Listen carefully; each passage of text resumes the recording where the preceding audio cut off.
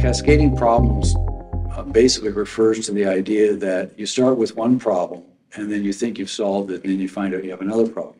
So for example, the most important thing that your cells need is oxygen. You need other things too, but without oxygen, the cells die very quickly. So your body has a respiratory system that brings in oxygen and controls the oxygen level with various activities. So once you bring the oxygen into the blood, then you're faced with another problem because the oxygen doesn't dissolve well in blood, so you have to have hemoglobin to carry the oxygen.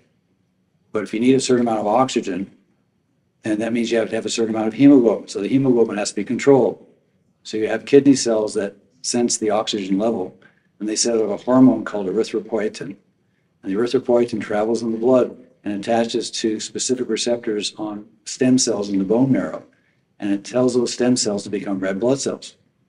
Another problem you got solved, okay, now we're controlling how many red cells are made. But then we run into another problem because hemoglobin won't work unless it's got enough iron. And if iron is free in the body or in the cell, it's toxic.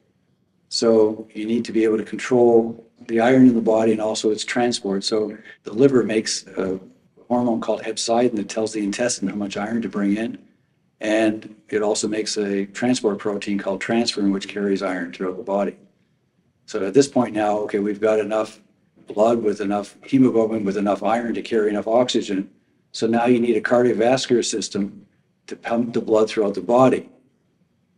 But your body has certain activity levels, such as if you're running, your heart has to speed up. So now you need the autonomic nervous system to tell the heart how hard and fast to pump when you're active. So that's cascading problems. So in order to solve the one problem of getting enough oxygen to every cell in your body, you need a respiratory system, you need the bone marrow, you need the kidneys, you need the GI system, you need the liver, and you need the cardiovascular system and the autonomic nervous system. Without any of those, you cannot accomplish it. That's engineering. At least that's what I've been told.